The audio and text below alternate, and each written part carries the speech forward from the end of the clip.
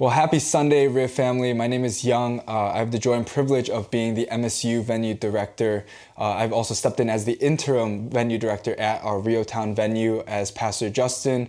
If you didn't hear last week, has stepped into his sabbatical, so I'll be stepping in as the interim director at Riv's Rio Town venue. So shout out to my Rio Town family. Hopefully I can see you guys along with everybody else sometime in the near future. For today's service, I want to start us off with something a little bit different than what we've been doing. If you recall when we used to meet live, it seems so long ago, where we would sometimes say hi to our neighbors, say hi to those that are sitting next to us or around us. I want to encourage us to do a digital wave to your neighbor, and this is what we're going to do, all right? I want to encourage you to take a picture of the spot that you are watching this service at, and if you're on Instagram, share the picture of that story and tag a friend, and if you want, tag at rivchurch so we can see where you're tuning this into the service from. Or if you don't have Instagram, no worries. If you're watching this from Facebook, comment in the comment section below. Tag a friend and say hi to them. It's just a way for us to get a little bit more interactive with those that are part of our church family while we're tuning in through an online service. So I want to encourage you to do that today. And I also want to encourage you for our message today, as Pastor Noel takes us through more 1 Peter, to go ahead and grab your Bibles and to follow along while reading the actual word there. You can also follow along in this message on rivchurch.com/live. All right, I'm going to say that again, rivchurch.com/live. If you've not checked that site out, you're missing out. There's tons of ways that you can get connected there.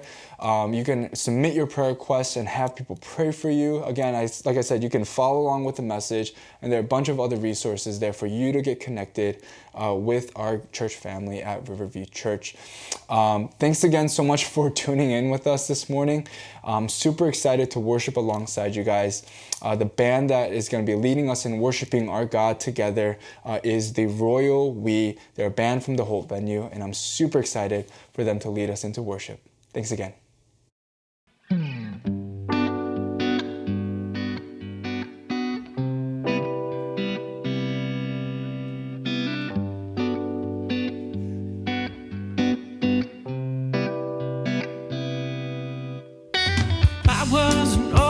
Lost at the fall, running away when I hear you call.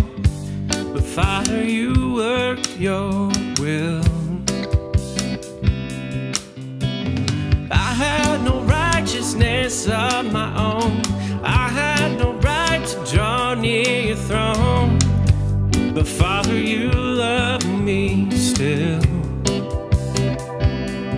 And in love for you lay the world's foundation. You predestined to adopt me as your own. You have raised me up so high above my station. I'm a child of God by grace and grace alone. You left your home to seek out the lost. You knew the great and terrible cost, but Jesus, your face was set. I worked my fingers down to the bone. Nothing I did could ever atone, but Jesus, you paid my debt. By your blood I have redemption and salvation. Lord, you died that I might reap what you have sown, and you rose that I might be a new creation. I am born again by grace and grace alone. I was in darkness all of my life. I never knew the day from the night, but Spirit, you made me see. I swore I knew the way on my own, had full all the rocks, a heart made of stone. But Spirit, you move in me. At your touch, my sleeping spirit was awakened. And on my darkened heart, the light of Christ has shone. Called into a kingdom that cannot be shaken. Heaven citizen by grace and grace alone. So I'll stand in faith by grace and grace alone. I will run the race by grace and grace alone. I will slay my sin by grace and grace alone. And I will reach the end by grace and grace alone.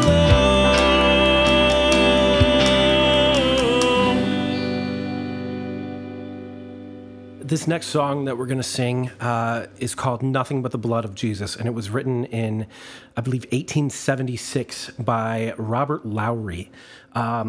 And while the instrumentation that we use today may be a little different than it was almost 150 years ago, the message in the lyrics is just as true today as it was then, as it will be forevermore. And it says, "What can wash away our sin? Nothing but the blood of Jesus." So let's sing that together now. Oh, precious is the flow that makes me white as snow. No other fount I know, nothing but the blood of Jesus.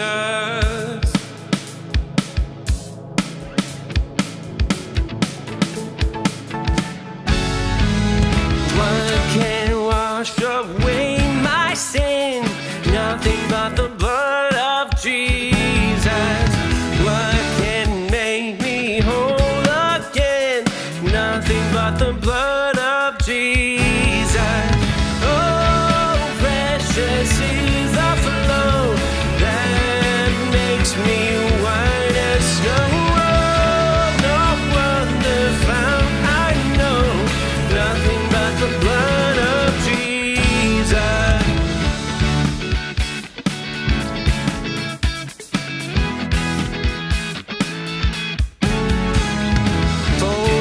Pardon, this I see, nothing but the blood of Jesus.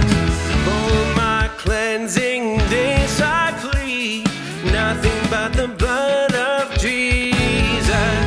Oh, precious is the flow that makes me white as snow. Oh, no wonder found I know nothing but the blood of Jesus.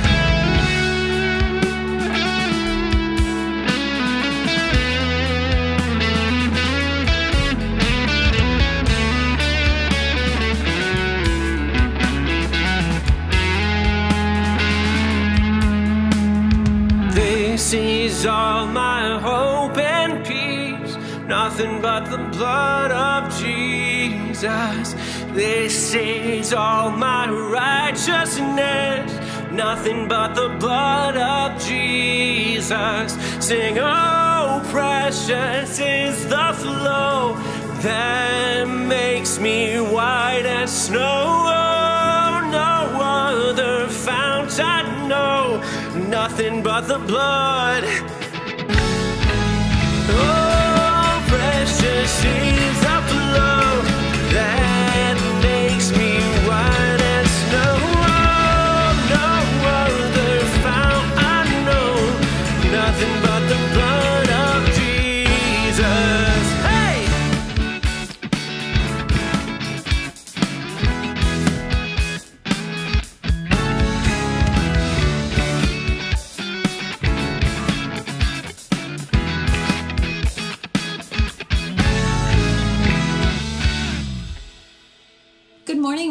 you. My name is Amy Hereford.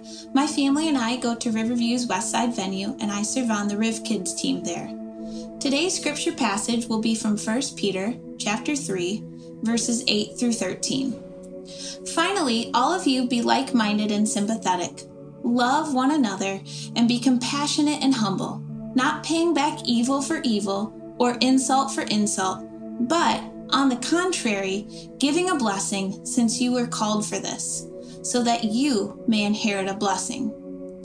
For the one who wants to love life and to see good days, let him keep his tongue from evil and his lips from speaking deceit, and let him turn away from evil and do what is good. Let him seek peace and pursue it, because the eyes of the Lord are on the righteous, and his ears are open to their prayer. But the face of the Lord is against those who do what is evil. Who then will harm you if you are devoted to what is good?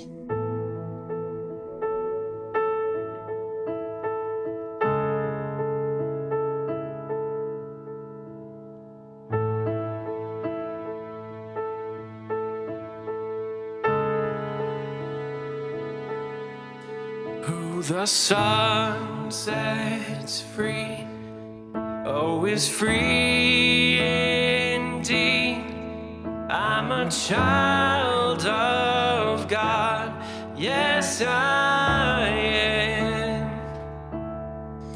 In my Father's house, there's a place for me. I'm a child of God, yes I am. Who am I that the highest King would welcome me? I was lost, so he brought me in. Oh, his love for me, yes, his love for me. The sun sets free, oh, is free indeed. I'm a child of God, yes I am. In my Father's house, there's a place for me. I'm a child of God, yes I am. Free at last, he has ransomed me. His grace runs deep. While I was a slave to sin, Jesus died for me. Yes, he died for me. Whom the Son sets free, oh, is free indeed. I'm a child of God, yes I am. In my Father's house, there's a place for me. I'm a child of God, yes I am.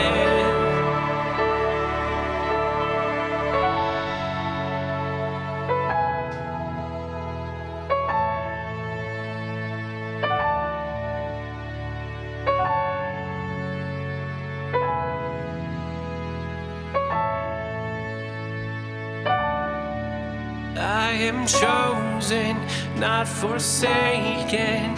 I am who you say I am. You are for me, not against me.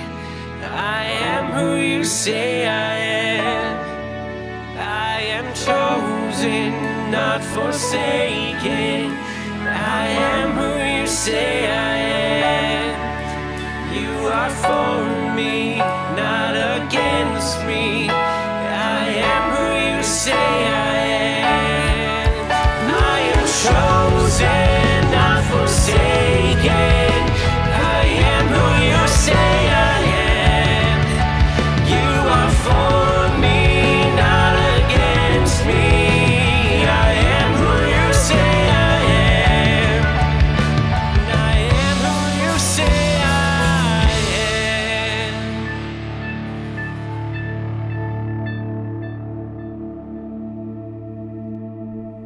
We're going to take a few minutes to pray together now as a church family.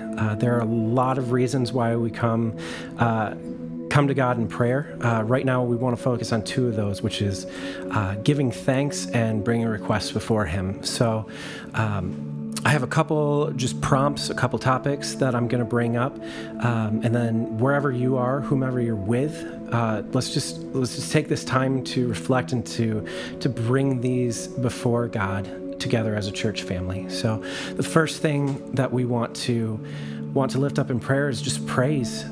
Thanks to God for His faithfulness, for His constancy in our unpredictable and crazy season that we find ourselves in now. So let's pray together.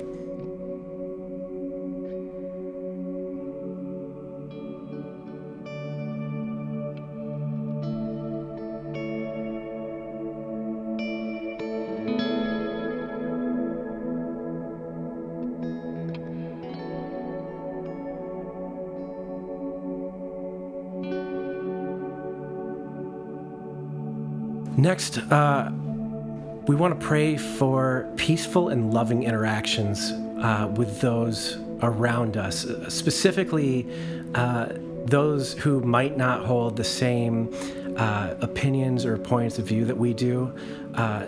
We want to pray that we would reflect Christ to everyone we interact with. So let's take this time to pray together for that now.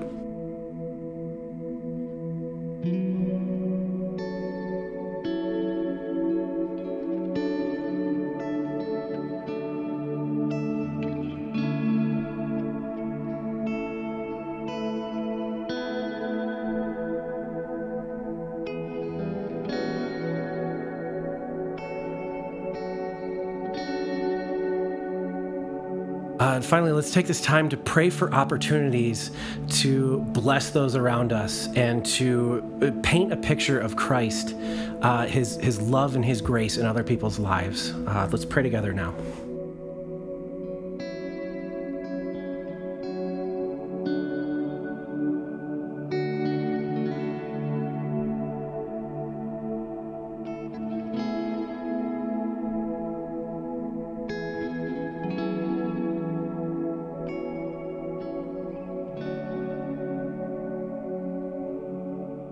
Father, I thank you that we can come before you today as a church family, even if we're not all physically in the same place, God. I thank you that we can come together in prayer like this. Lord, we thank you that you still reign even when life is crazy. God, we thank you for your grace and for your love, and we pray this all in your precious name. Amen. I just want to say thanks for tuning in despite being in this weird time and doing church online like this. I really appreciate the time that you've carved out to do church with us through this digital avenue. If you're a lot like me, maybe you have also gone through a difficult time during this season. Maybe you kind of felt like your mental, emotional, and spiritual health kind of dwindle here and there.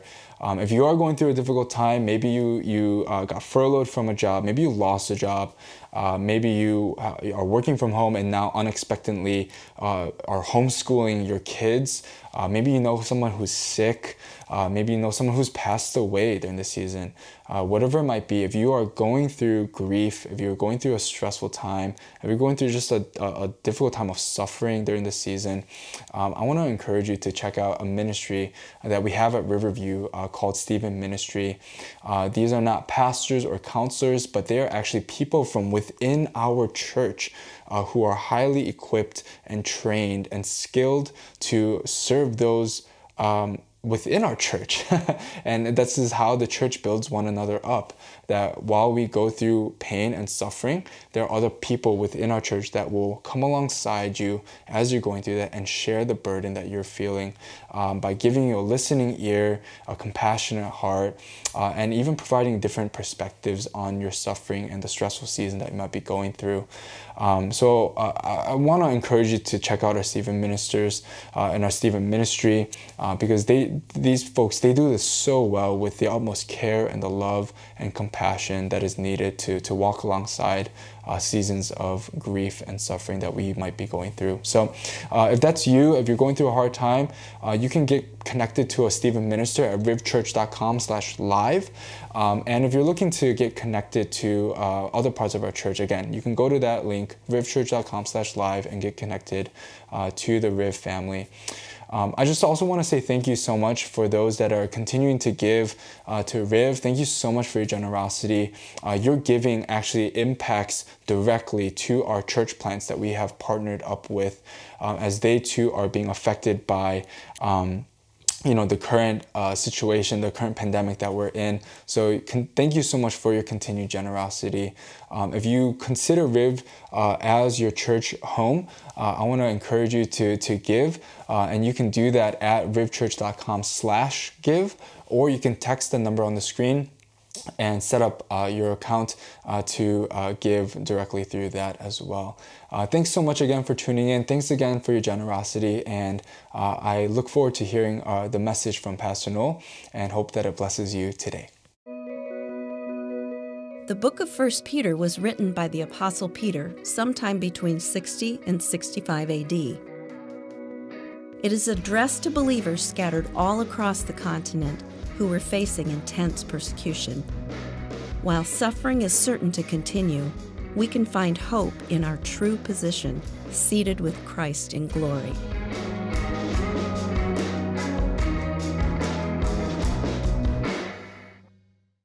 Hey everybody, my name is Noel. I'm one of the pastors here at Riverview, and Young, who was hosting the service, mentioned way at the beginning that this would be a good week for you to have your Bibles handy.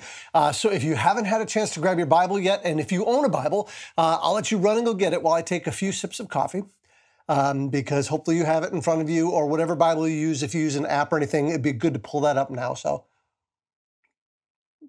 I'll give you another minute. All right, you got your Bible? Now, so here is why I thought it would be great for you to have your own Bible handy today. Sometimes, oftentimes really, when I am doing sermon preparation, when I'm writing these teachings, I end up going down a bit of a rabbit hole. In fact, it's one of the most fun parts of writing a sermon is that I personally learn a lot, because one of my first steps I take is I read the passage over and over, and then once I've read it over and over, made a bunch of notes, then I start to wander wherever that message might take me through the Bible. And most of the time, kind of a crazy percentage of what I learn and what I read and what I wish I could put into a message, I can't. And so that's a lot. I get a lot of emails. Why didn't you talk about this? Why didn't you talk about this? I got a limited amount of time and I can't always get to all of it.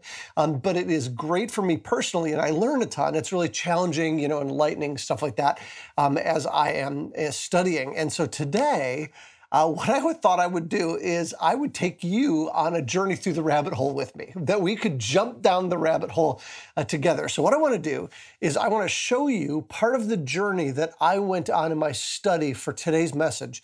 And once we hit the bottom of the rabbit hole, we will climb back out of the rabbit hole back to the passage at hand. And if that metaphor is too abstract for you, don't worry, just follow along. It'll be easy for you. As always, if you don't have a Bible or you don't want to use your Bible, there will be verses on the screen. And you can always go to rivchurch.com/live if you want to follow along on that platform as well. So this week, where we find ourselves in our series on 1 Peter is in chapter 3. And I know we already had the passage read, but I'm going to start by reading a couple of these verses again. And so if you have your Bible with you, you can kind of read along with me. We're starting today in chapter 3, and I'm just going to read verses 8 through the little bit of verse 10. Here it is. He says, "Finally, all of you, be like-minded and sympathetic, love one another, and be compassionate and humble, not paying back evil for evil or insult for insult, but on the contrary, giving a blessing, since you are called for this, so that you may inherit a blessing. For..." Now, if you're following along in your own Bible, you are probably, depending on the layout of the particular Bible you have, you're seeing that right after that word "for" in verse 10, it jumps to a quote. And so this is the first step down the rabbit hole for me, because I asked myself the question, where did this quote come from? And if you have a reference Bible or you have footnotes in your app or anything like that, you may see that this quote that he's about to quote comes from Psalm 34, verses 12 through 16. And so let's do this. Let's go back to Psalm 34. It should be right in the middle of your Bible. Psalm 34 is kind of in the middle-ish right there. And we'll look at Psalm 34. So what's interesting here is if you kind of scroll up a couple verses from verse 12 in chapter 34, you're going to see verse 8. And verse 8 says this, "Taste and see that the Lord is good." So like when I'm reading this chapter, kind of looking at the context, I was like, wait a minute, that sounds familiar. And it should sound familiar because back in chapter 2 of 1 Peter, Peter quoted this already. So he has already quoted from Psalm 34. So now he's got a couple quotes in this small little letter that are coming from the same psalm. And I think that it implies something really, really interesting about the Apostle Peter. The Apostle Peter, obviously guided by the Holy Spirit, I think it seems here that he was reading or studying or meditating on this psalm as he was writing this letter to these Christians that were scattered all over the Roman Empire. It's probably why he keeps quoting it, because it's on the top of his mind. And by the way, that happens to all of us, doesn't it? Like for me, whatever media I'm consuming, be it the Bible or a book or Twitter or a show I'm binging on Netflix, it'll pop to mind in conversations just quite naturally. It probably happens to you too. I mean, it's why so many people can just drop a quote from The Office into any old conversation because they've watched The Office over and over and over and over again, right? It's kind of like, in a sense, my coffee cup here. Whatever I fill my coffee cup with, and you don't have any idea what's in my cup. You might assume that it's coffee, but it might not be coffee. But whatever I fill this cup with, if I get jostled, it's the stuff that's going to kind of fall out. And the obvious application for me is that's one of many good reasons to spend time regularly in our Bible, because it's the thing that will get jostled out of us. So whatever media we're consuming jostles out. So let's go back to Peter. I wonder if while he was writing this letter of encouragement to scattered, persecuted Christians all over the Roman Empire, I wonder why he kept going back to this psalm. Why would he go to Psalm 34 so often? What was it that was causing him? Why was this on the top of his mind? Now, we don't know. I want to be really clear about this. We don't know because the Bible doesn't tell us. And so anything related to why he was reading this psalm is conjecture, but it was floating in the back of my mind as I was studying. And so as I'm reading Psalm 34, I roll up to the top of Psalm 34, and there's a little header. This is what that header says. If you're using the CSB translation, which I'm using, it'll say this. It says, "Concerning David, when he pretended to be insane in the presence of Abimelech, who drove him out and he departed." Now, if you have the ESV or the net, instead of saying concerning, it says written by. And essentially what this is saying is something really interesting. The book of Psalms is like a hymnal. And some of you guys may not know what a hymnal is. You may have never seen one of those. A hymnal is a book of songs. Lots of churches used them before there was projectors, right? And so King David wrote 73 of the 150 psalms in the book of Psalms. And the book of Psalms is a hymnal. So there's 150 songs. 73 of those songs were written by King David. And what King David often did is he did what most creative artists do. He wrote from his own experience. The difference between King David and, Billie Eilish is he was inspired by the Holy Spirit. And he was writing these songs that would turn around and become part of the worship services for Israel. So all of Israel would sing these songs that were based on King David's life. I mean, imagine for a moment taking the most traumatic events in your life, including a lot of your own personal failures, and writing them into a song and then giving them to one of the Riverview bands, and then all of us sing a song about the failures in your life. It's absolutely wild. So King David wrote this song in Psalm 34 based on a crazy event that happened to his life. So to get to this event, we have to go deeper into our rabbit hole. Now, from here, from Psalms, we flip back to 1 Samuel, which is about a quarter of the way through your Bible. And here's the context of 1 Samuel chapter 21. In chapter 21, a guy named Saul is the king of Israel. And God sends a prophet by the name of Samuel to anoint David, who was just this young shepherd boy at the time, David as king. So even though Saul was technically king, David was anointed by God as king. And so in a sense, this was a time in history where there were two kings. Saul was the king in the eyes of all of the people, the whole world, and David was actually king in God's sight, even though he wasn't king here on earth. Does that make sense? So David even becomes a bit of a war hero. He kills the Philistine Goliath. You've probably heard the David and Goliath story. And he chopped off his head with the giant's own sword. And all of this, what it did is it served to increase David's popularity with the people. And that, along with David's anointing by God through the prophet as king, it all enraged Saul. And then, to make matters worse, Saul's son, Jonathan, becomes David's best friend. So this makes Saul even more livid, right? So Saul decides that he's going to kill David. And he tries to kill David. But Jonathan, his son, warns David that his dad was going to try to kill him. So David hides in a field. And then Saul blows up Jonathan for helping David and throws a spear at his own son, throws a spear at his son. And so Jonathan rushes out of there. He warns David. And David then goes on the run from Saul. He ends up in a place called Nob, N-O-B, and he meets up with a priest by the name of Ahimelech. My brain just completely farted on that word. And Ahimelech gives him some holy bread to eat. It's a whole long story. You can read about it in 1 Samuel. And then he gives David Goliath's sword, the one that David had used to cut Goliath's head off. And a spy saw all of this happen, and the spy ran back to tell Saul that David was there. So David heads to a place called Gath to hide out. But Gath is, wait for it, Goliath's hometown. So now David goes to Goliath's hometown with Goliath's sword that he used to kill Goliath. And when he gets there, he's recognized. And so that's the context of 1 Samuel 21. So now let me read what happens next in 1 Samuel chapter 21, verse 10. It says this: David fled that day from Saul's presence and went to King Achish of Gath. But Achish probably, his servant said to him, "Isn't this David, the king of the land?" Did you notice what he called him? The king of the land? He didn't call Saul the king, right? His servants are like, wait, this is the king, right? The king of the land. Don't they sing about him during their dances? Saul has killed his thousands, but David his tens of thousands. Do you see the increase of popularity that David had?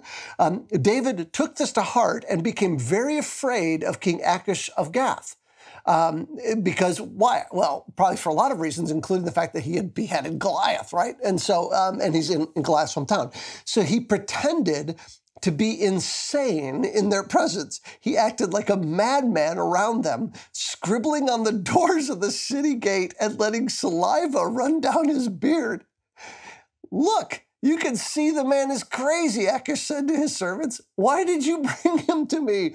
Do I have such a shortage of crazy people that you have brought this one to act crazy around me? Is this one going to come into my house? In other words, he says, you aren't going to let this crazy person into my house, are you? And this is the bottom of our rabbit hole.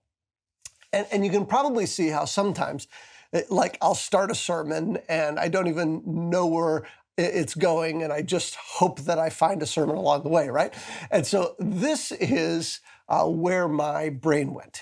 We can't know this for sure, but as I read this, I couldn't help but wonder if Peter had wandered down the same rabbit hole that we just went down. You see, Peter was writing this letter, 1 Peter, to Christians who were on the run, just like David was. They were anointed as royalty, like David. He called them what? A royal priesthood in chapter 2, right after he quoted Psalm 34 the first time. And yet they were also strangers and exiles like David. They had people out to kill them, like David. And I wonder if Peter found himself studying the Old Testament with an eye to encouraging these Christians, and that's how he ended up on Psalm 34 that he was quoting for them. This psalm that David wrote when his earthly reality finally synced up to what God had already said about him when he became king. A time when he had gained enough perspective that he could look back on this crazy story of when he tried to pretend like he was insane so that the king would leave him alone. And if he looked at that situation and he wrote this psalm to encourage Israel. So let's walk back up the rabbit hole now by reading David's words that he wrote in the psalm to encourage Israel based on that crazy situation. This is what he said, Psalm 34, chapter 34, verses 12 through 16. Who is someone who desires life, loving a long life to enjoy what is good? Keep your tongue from evil and your lips from deceitful speech. Turn away from evil and do what is good. Seek peace and pursue it. The eyes of the Lord are on the righteous, and his ears are open to their cry for help. The face of the Lord is set against those who do what is evil, to remove all memory of them from the earth. So, what does that have to do with David running for his life from Saul? What does this have to do with the Roman Christians running for their life from the Emperor Nero, who was trying to have them killed? Well, everything. In his song, what is David singing about? He's singing about wanting a long life. He wants a long, good life. He wants a long, enjoyable life. And yet he was running for his life. And just like the Roman Christians who had been falsely blamed for doing evil by the emperor were on a run for their life when they just wanted to live their lives. And even though David was under the wrath of the king, he was comforted, looking back, by appealing to a higher authority than the king. He set his eyes on a God that has his face set against those, what does he say, who do evil. Not those who are blamed for evil like the Roman Christians were, but those who actually do evil. Eyes that see the righteous, ears that hear when they call for help. Let me just say this. Throughout the Bible, from cover to cover, what you will see is this truth about God's character. His eyes always see the righteous when they suffer. His ears always hear when they call out for help. His face is always set against those who do evil. You know, so many people naively say that Christianity doesn't have an answer for evil. They say, well, if God is so good, why does evil exist? If God is so powerful, why doesn't he do something about all that evil? And why is there still suffering in this world and pain in this world? Like many of you, I was enraged and heartbroken, and I had all kinds of other emotions that I don't have words for. When this last week I watched the video of the killing of George Floyd in Minneapolis, and there was a sense in which I almost even felt like paralyzed because it just seems like it's another in a string of videos like it that we've seen over the years.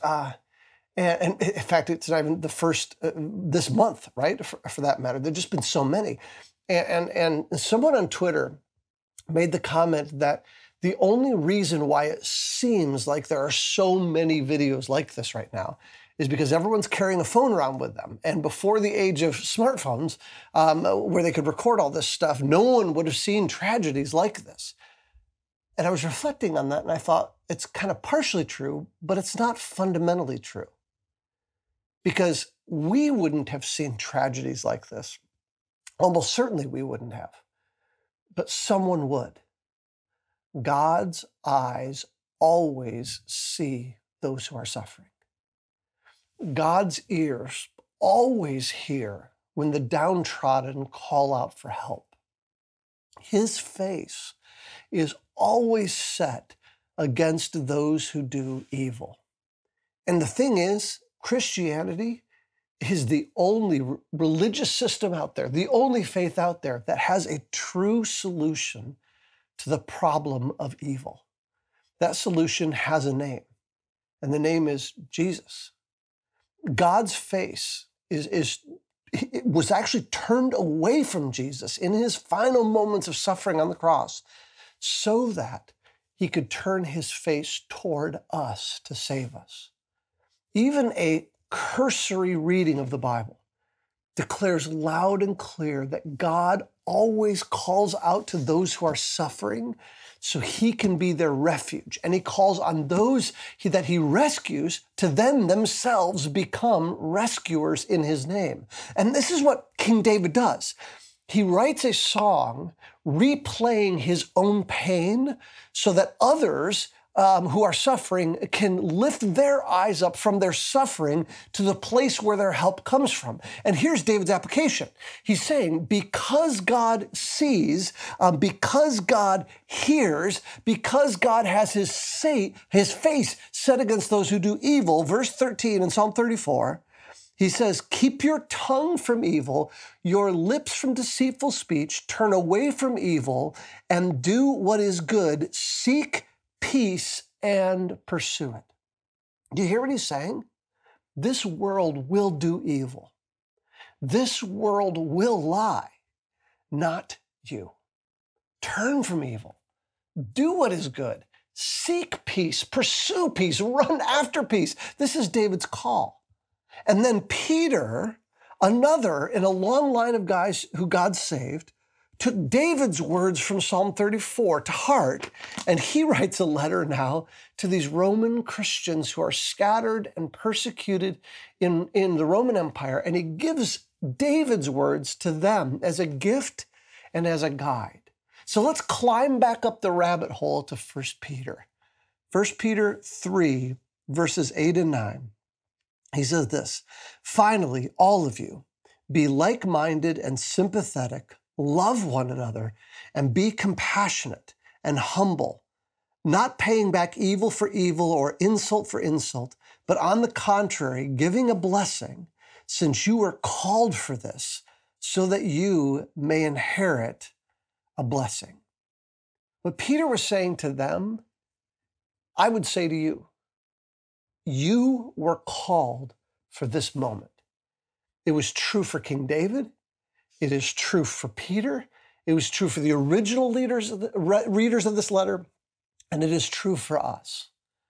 This is our calling in the moment that we are living in now, knowing that God's eyes always see the suffering in this world, that his ears are always, he always hears the downtrodden call for help, because his face is always set against those who do evil.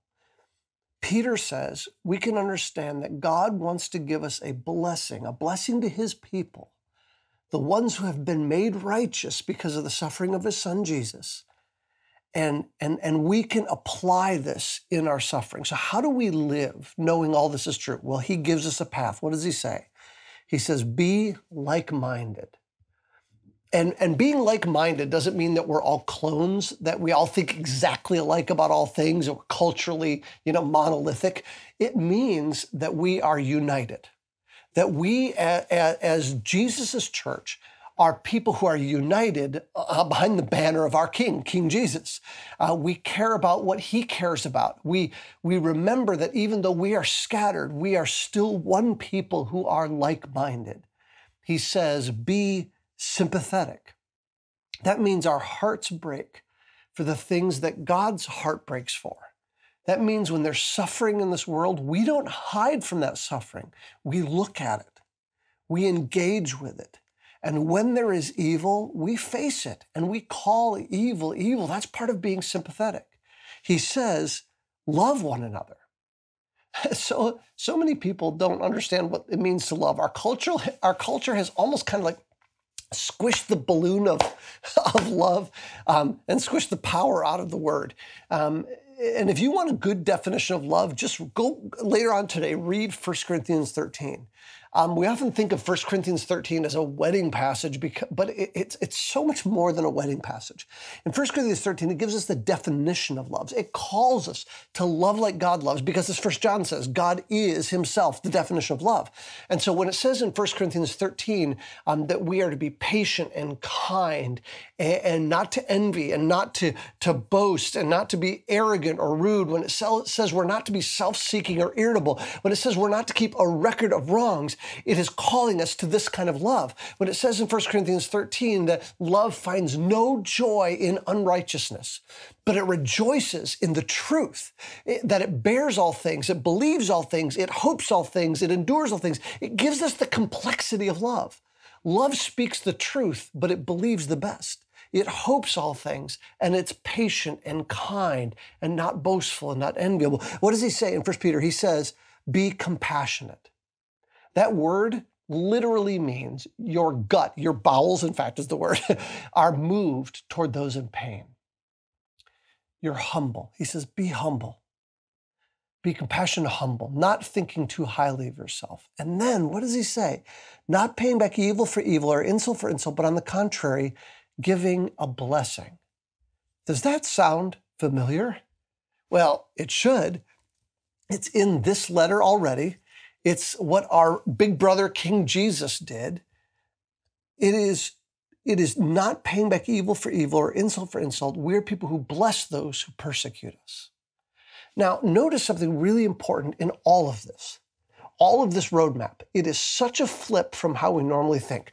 When we suffer, when we are insulted, when someone treats us with evil, we give a blessing in return. We are more concerned with the person that is insulting us than ourselves.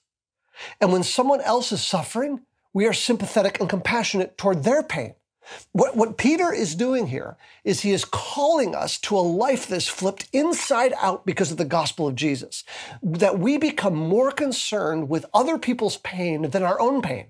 In fact, we're more concerned with the pain of the person who's persecuting us than our own pain. Other people's suffering is more important to us than our own. And in that way, we follow our Lord Jesus. This was David's encouragement to the people of Israel.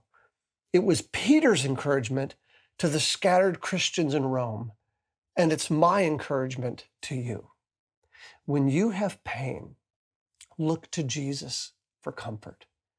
When others have pain, step into it and point those people to Jesus for comfort. Peter closes this section with these words in chapter 3, verse 13. He says, who then will harm you if you are devoted to do what is good? Well, wait a minute. A lot of people. And he's writing to people who are being harmed when they're devoted to doing what is good. So what is he saying? He's saying no one who matters eternally will harm you for doing good. They can't harm you in a way that affects the inheritance that you have been given because of the person and work of Jesus. In fact, he's not even done with this thought, but we're out of time. So if you are following along with your Bible, you can keep reading to see where he goes. Everyone else, well, you're just going to have to wait for next week. So let's take a minute and pray this. In fact, I want to pray that this would be who we are. Would you pray with me? Heavenly Father, we thank you that the eyes of the Lord are on the righteous, that his ears are open to our prayer, to the righteous's prayer. We thank you that the face of the Lord is against those who do evil. And so we just pray that in response, we would be like-minded, sympathetic, loving, compassionate, humble, not paying back evil for evil, not paying back insult for insult, but blessing those who persecute us. And we just pray that this would be our calling, that we would know this to be our calling, so that we may inherit a blessing, and so that more people would come to faith in Jesus. We pray all this in his victorious, suffering name. Amen.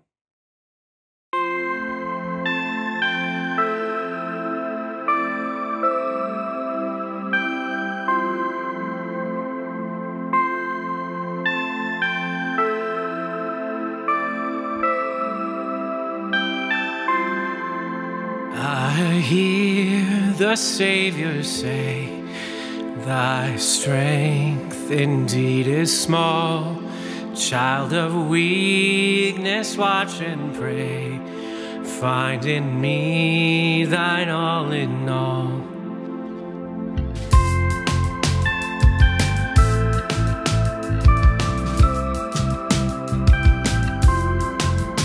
Lord, now indeed I find thy power and thine alone can change the leper's spots and melt the heart of stone. So Jesus paid it all, and all to him I owe. Sin had left a crimson stain, he washed it white as snow.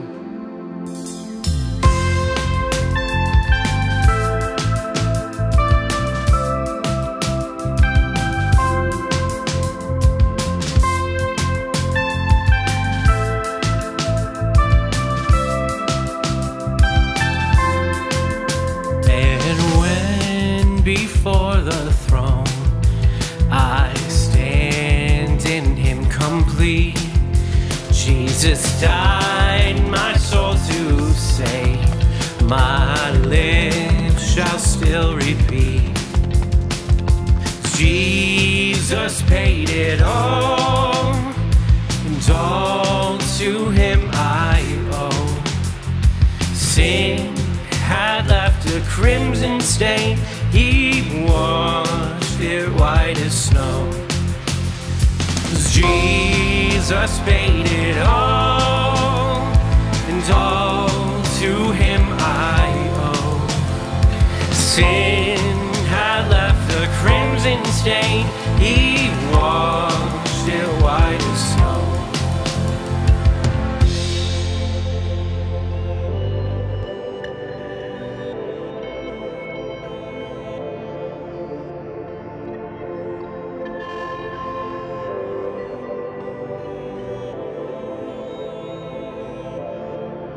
Oh, praise the one who paid my debt and raised this life up from the dead. Oh, praise the one who paid my debt and raised this life up from the dead. Oh, praise the one who paid my debt and raised this life up from the dead. Oh, praise the one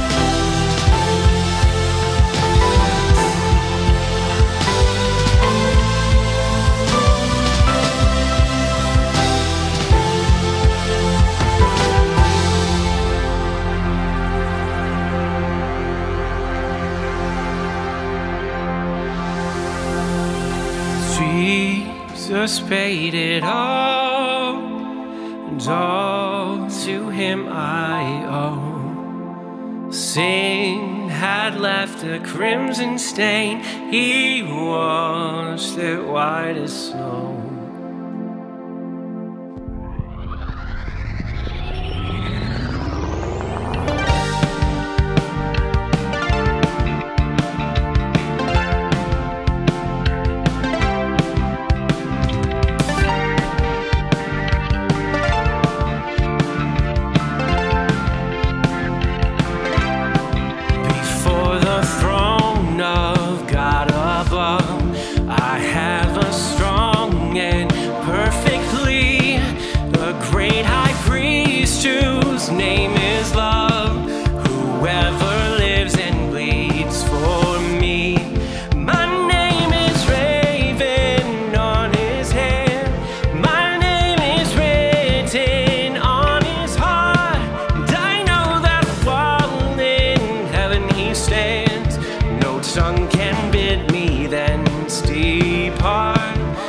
tongue can bid me thence depart.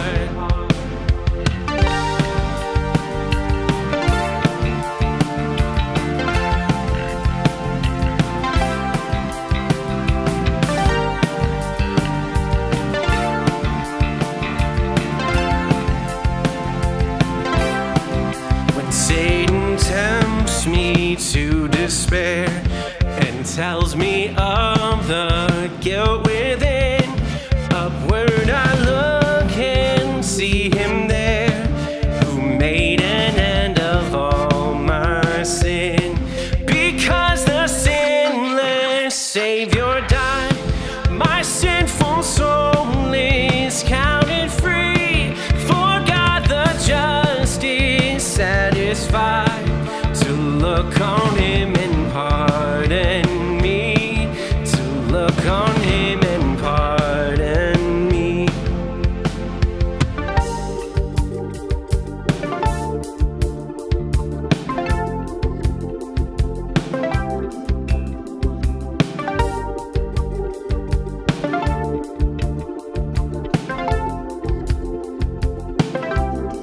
Behold him there, the risen Lamb, my perfect, spotless righteousness, the great unchangeable I am, the King of glory and of grace, the King of glory and of grace, the King of glory and of grace, the King of glory and of grace, the King of glory and of grace. Born with himself I cannot die, my soul is purchased by his blood, my life is hid with Christ on high, with Christ my Savior and my God, with Christ my Savior and my God.